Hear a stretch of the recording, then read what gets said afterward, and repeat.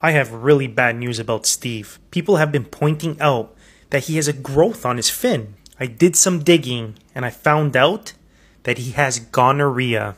And what's worse is that everyone in the tank will more likely than not contract this extremely deadly disease. But there is a life-saving medication that can save all their lives. So let's hear a word from our sponsors again. Why so sad? It's because I have chlamydia. Well, you're in luck. Introducing Ace-Hold, the safest thing that you can take on the market. Our saying is, if it's safe for your dog, it's hopefully safe for you. Yay!